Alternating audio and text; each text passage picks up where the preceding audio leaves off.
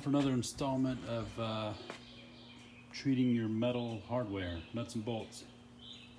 So I've done a couple videos recently, one just stripping hardware to bare metal, another one applying a black oxide coating to bare metal. Now this time we're going to be zinc plating and using a blue chromate. So you know, I watched a lot of videos, I read a lot. I call it a Caswell, which is the company that I bought a lot of these products from. Talked to them, and I just wanted to just give you some tips. There's not a lot that I need to teach you because they send you a manual that gives you every step and everything you need to know about doing this. But what I will tell you is before I did this, I tried several things. And you see there I've got the power supply where you can adjust the voltage and amperage. That's extremely important. I tried using, like you see in these other videos, a car battery, D batteries, phone chargers, like all that kind of stuff. All garbage results as far as I'm concerned. And that's the biggest thing I kept running into. The other one is just the zinc, I'm going to call it the zinc bath here. Let me show you what that looks like. See, it's kind of a gross yellow color, and that's pretty much brand new. It looks like that as soon as you mix it up. So what Caswell sends you is a 2-part concentrate, this zinc concentrate part A, and then part B. This one's a liquid and this one's a powder. You mix those together and then you add distilled water to that, and it gives you this. So that's what applies the zinc plating. So I saw online where guys were making their own solutions using distilled water and salt and distilled water and sugar and, you know, vinegar and salt and, you know, all kinds of weird like solutions. I tried all of those. None of that worked and gave me the results I was looking for. So in the end, I ended up going to Caswell and just getting the whole set. I'd already bought a couple things from them, like the blue chromate, but I did not at first purchase the zinc solution here or their degreaser. And the degreaser comes in a powder form, and you just put that in. I'm using a crock pot, or you can use just a heated, like a big pot you would cook in or something. If you have a hot plate or a heater, submersible heater, you could put in it. And you know, that's it. So now that I've gone with basically all Caswell products, except for the power supply, I did buy that separately. I didn't get that from Caswell. I bought that on Amazon. I'm getting really good results now, so I wanted to just kind of show you the process and show you this pretty easy. You know, all in all, including the power supply. Actually, the crock pot I bought new because I would get in big trouble if I brought the one out of the kitchen. And I would buy one bigger if I had to do it over again. This one's a little small. But all in all, I've spent maybe $300 total, which sounds like a lot. But you know, the hardware on these cars, some of it is just not made anymore. And some of it that is reproduced isn't that good of a quality anyways. And some of it, I don't even know if it's available. In my last video, I had just a little picture of the little bracket that holds the brake lines right there. So that's one that I've already treated. You can see how it looks nice and shiny. It looks like new. And but I don't know that you can buy these. And the ones that are on here had like some rust and corrosion around some of the edges, and then the surface was already dull and it looked kind of corroded as well. It wasn't severely rusty, but did not look good. So now it looks brand new. Not necessarily brand new like original, because it's definitely shinier, especially that bolt there is way shinier than what was originally on there. But it still looks really nice and like a new piece.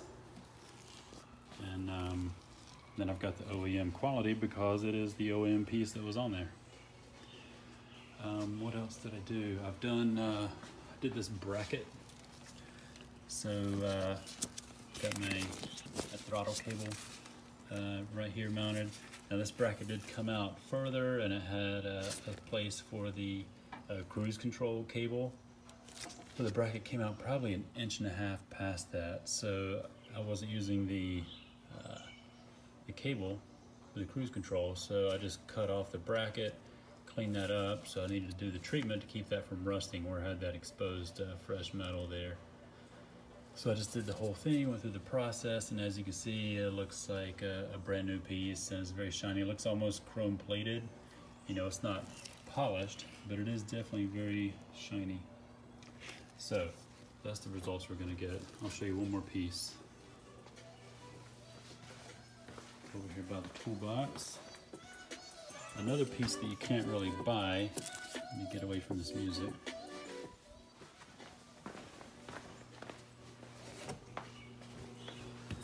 So there's only one place that I've seen where you can buy a reproduction of one of these brackets, and this is the bracket that holds the brake line down in the fender well. And the reproduction that I've found is not quite like this. It's different. So I think this is a good case for you know, trying to reuse what you have on your car instead of buying something new. So this originally these come primered and painted with the body of the car. It's mounted to the frame when it's being prepped at the factory. So it gets the factory primer and paint when they paint the car. So as you can imagine, if this starts rusting, you pretty much have to strip it down or it's going to rust under the paint. And once you strip it down, then you're faced with the option of either priming it and painting it and trying to bolt it and reuse it, and putting your bolt in here and running your brake cable through here without chipping that paint. Because once that paint chips, it's going to start rusting underneath. All your paint's going to bubble and crack, and then you'll have a mess. So that's why I like doing this process where you're actually you know, bonding the zinc to the metal. It's not going to chip or flake off. It's going to have, you know, it's going to last a while. Now, if you're in a northern climate, you have a lot of salt, maybe this wouldn't be good. You may want to do some other type treatment. But down here for this car, most people with Fox bodies, they're not going to be daily driving them in the winter when you have salty conditions. So I think this is a perfect use of this. I mean, look at the difference in these bolts. I mean, it's night and day. So all right, let me show you how to do this. So when I'm stripping these, first thing I'll do is I'll use muriatic acid, which I've got out here. You see I've got a couple of bolts, a couple of nuts in here. That's for the air box, the plastic plenum. Keep that closed up because that's some toxic stuff there. Actually, since this has some flash rust on it, I'm going to drop this in. And if you've got it pretty much stripped down, you'll see this muriatic acid will take that flash rust right off. Sorry, coming back to a silver there. So I'm just going to drop that in. So, you know, you leave pieces in there. If it's pretty much bare metal, it only takes a few minutes and it's good. If it's coated with paint or like a black phosphate or something like that, it may have to stay in longer. It takes some more brushing with a brush, a metal brush. These are some bolts that I'm doing right now. These are just in the rinse coming out of the muriatic acid. So that's just a rinse there, and it's got some baking soda which neutralizes that the acid from the muriatic acid. So I'll be moving on to those next. So when it comes out of there, I'll rinse it off over there with the hose. Alright guys, I had to interrupt myself for a minute. I was editing this video and realized I left out a few things that I probably should mention. One is we're dealing with a lot of chemicals, so you want to wear gloves, you want to wear safety glasses. Two, you want to be in a well-ventilated area because you just don't want to breathe in these chemicals. Some of them are 3 of them are heated, so there's more evaporation than usual. You know, I've got a big open garage, so that's the only reason I'm not wearing a respirator, and I also have a fan going over here. So other thing, when you're not using the chemicals, the ones you'll see out here on the bench, definitely you can leave the chemicals in the buckets.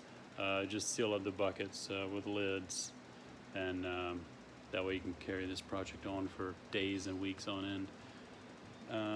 Other reason to wear gloves is so you don't get your hand oil on parts. And muriatic acid for stripping hardware. You definitely want to use that outside when you've got other hardware in here, because it will enter the atmosphere and start eating away other parts you have in the garage here. So when you have that container open, it's best to use it outside. I've got a larger container than I've used in previous videos. I think that's it. All right, back to our regularly scheduled program. And then I'll come over here and I'll hit it with the wire brush. I've got my grinder set up there with a brass wire brush on it. So I do that just to get it super clean and bring the metal back kind of shiny, because the amount of shine you have in your finished product, you'll see this looks like chrome because this is on some copper wire.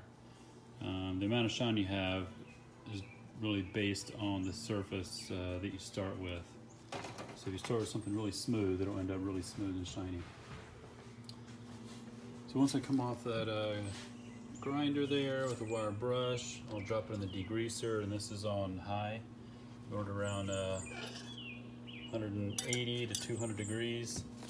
Let's see what we have here. These are the brackets for the front fiberglass bumper.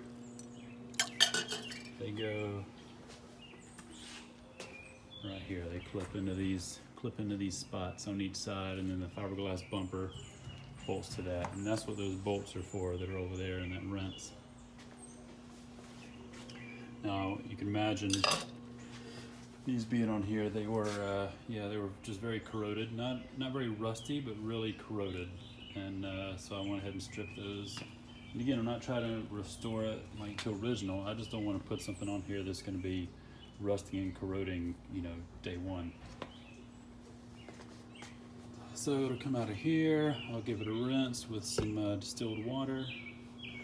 Then it'll go in the zinc bath. For those, I'll probably do just one at a time. They'll take like 15 minutes a piece in here.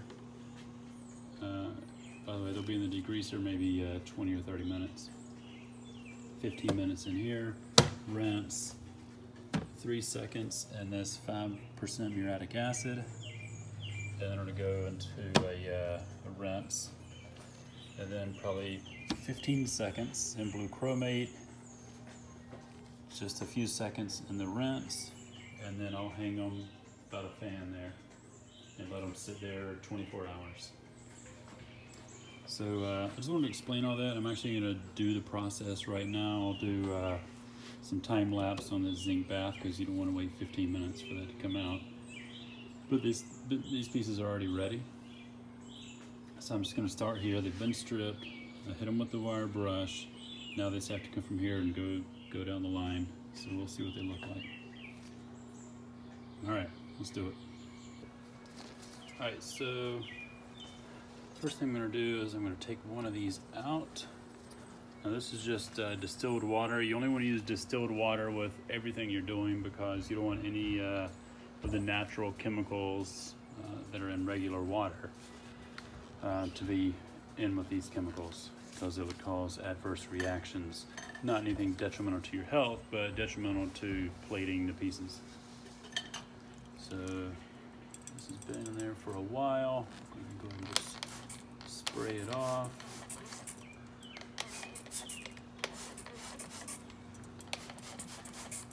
Now typically I spray this off like just out in the driveway, but the camera's in the way, so I can't get over there. But spraying it over the degreaser will actually replenish some of the water that's evaporated, so that's fine.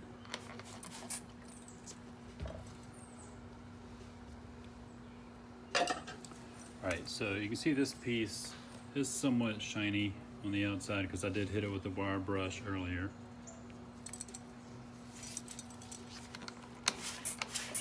You want to make sure when you spray water on here, there's no water beading. You want it to sheet across here so it's nice, nice and smooth, nice smooth coating.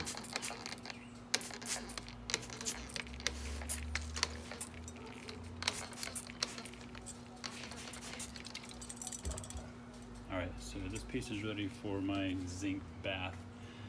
All right, so the zinc coating kit comes with your concentrate. It also comes with the zinc plates, which you need, and the power supply. You can either get from Caswell, you can buy it separately.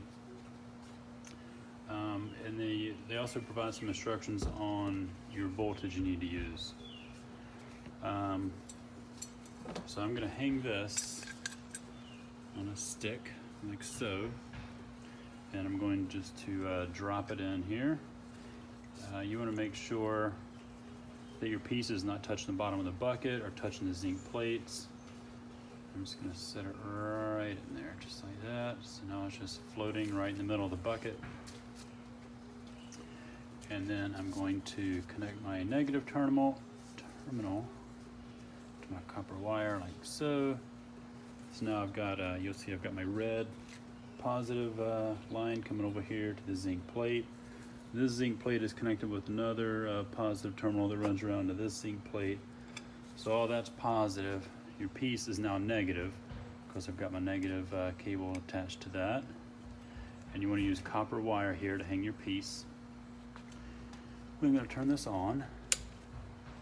I can see my amperage is at 0.26.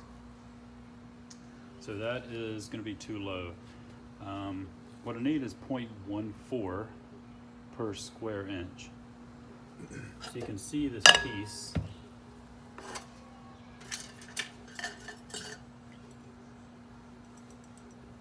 Now most of these I just kind of estimate. I do have a sticky note here that has 9 square inches on it. So I can kind of glance at it and say, okay, that's maybe a couple of square inches, couple of square inches. You got to count this side too, a couple there, these edges that run down each side. Okay, that's maybe, I don't know, 7 square inches of surface area, counting these tabs, both sides, all of that. You just take 7 times 0.14, and what is that? I'm recording it with my phone, which has my calculator on it. Okay, that's gonna be about 1 amp. So you just want to turn this dial. It just takes a little nudge here.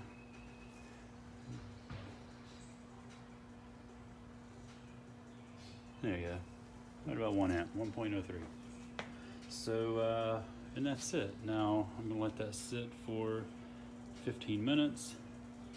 But after about 7 minutes, I may take this and turn it around.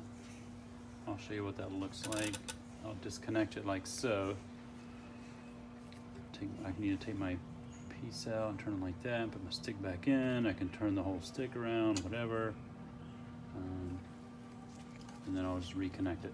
So I'll do that after when it's about halfway through. Okay, while we're waiting on that, we'll talk about a couple other things. I mentioned the copper wire. I just cut off these strands about 2 feet long. This is just some regular, like home, like Romex wire, electrical wire, and it's stripped. So you got those pieces ready. After you use them a couple of times, or really after once, they get some pretty heavy coatings of the zinc and blue chromate. So I'll just retire those pieces and I'll recycle those. What else do we have going on? We can talk about altered Fox a little bit. One thing, I just released a video on this EGR delete kit here. So this is something new from Fox Bonding Performance that we're selling. Definitely check that out. It's much smaller than the old school. You can actually get rid of the entire EGR plug, which you see there cut off, and the little aftermarket piece that you buy to put in the plug to do that delete. So big saver on space. You don't have this thing floating around in there behind your intake. You'll have this, which is small enough you can wrap up with the with your wiring harness. So check that out at alteredfox.com. What else do we have that we're working on? Another item that's getting ready to come out, should be in the next couple of weeks, is the radiator bracket. Of course, the radiator bracket is not the highlight, it's the bolt that's holding it. So this is a polished stainless steel bolt, and it's nice and clean, shiny. It looks almost like chrome. I don't know if you can tell in the video.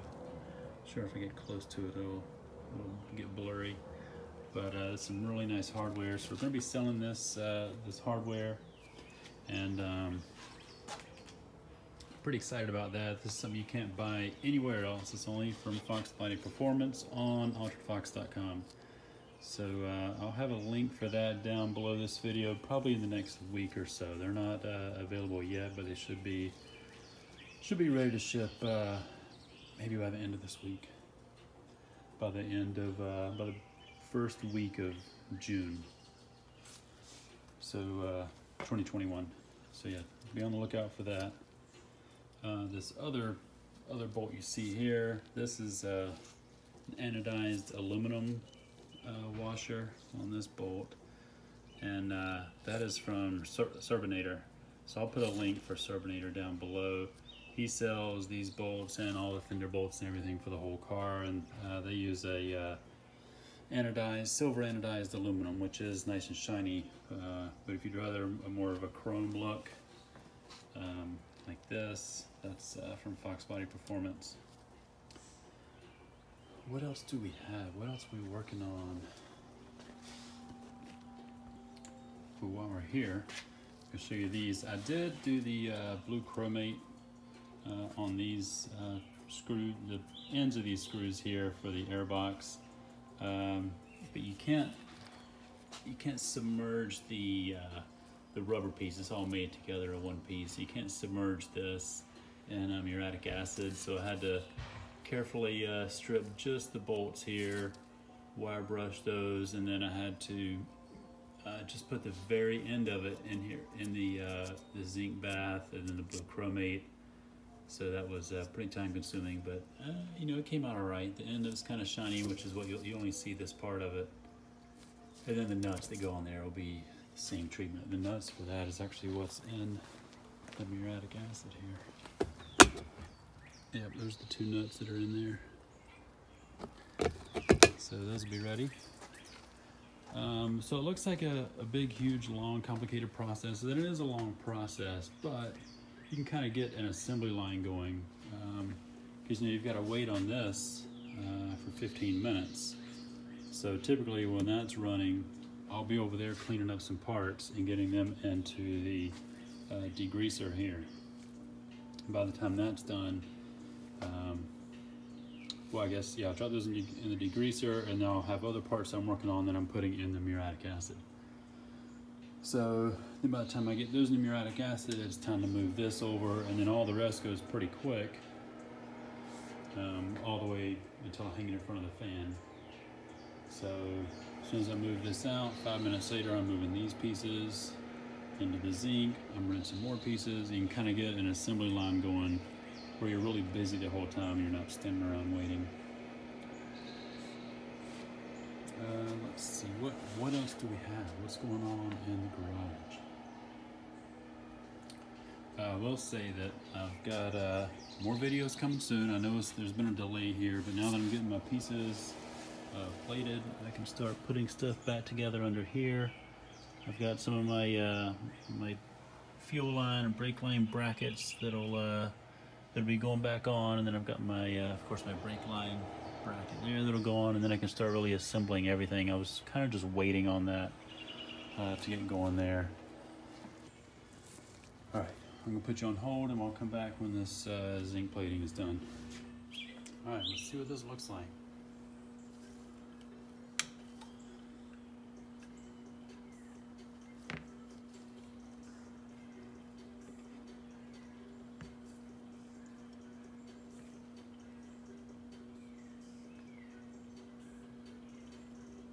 Looks like it's plated. Looks good.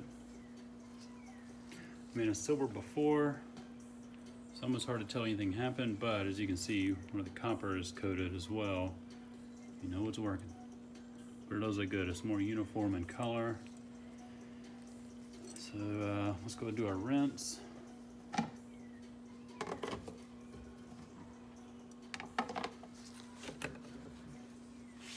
just gonna move this back and forth a little bit.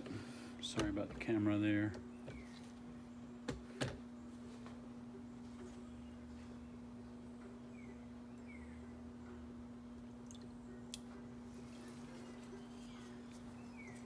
I just want to rinse it off really good with distilled water.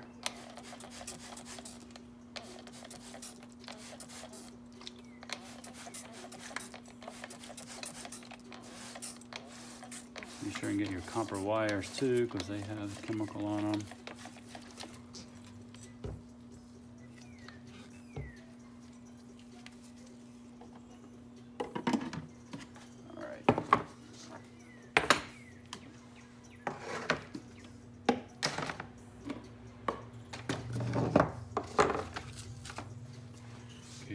Is going to go pretty quick.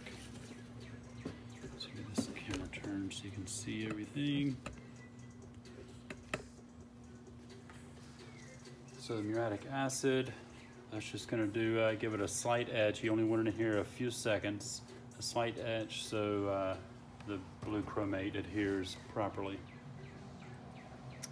And so I'm just going to do 3 seconds there, back out. Immediate rinse. Rinse it with your distilled water spray.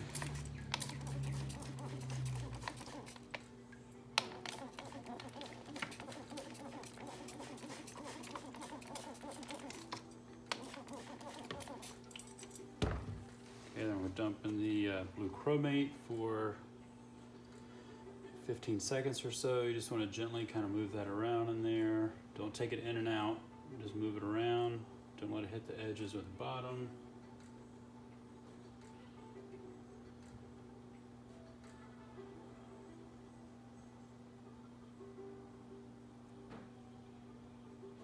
All right. Then we're going to go to our rinse. Just want to do it in a rinse for maybe 3 or 4 seconds. Take it out. Okay, we're not going to spray it off. We're just going to leave it just like this. And now you can see it's a pretty nice finish on there. It looks literally fresh off the factory floor there, brand new. So now I'm going to set this in front of the fan, and it's done.